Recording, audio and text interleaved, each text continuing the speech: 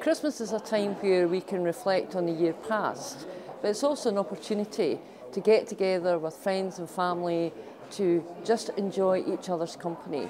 If you've got the opportunity for some of that quality time, I wish you and all of your family very well indeed.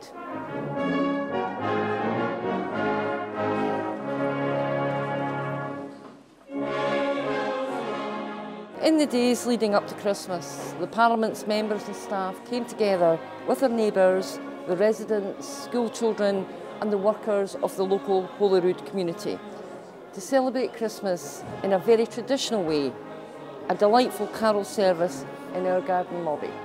For me, that was a highly fitting way to end the parliamentary year.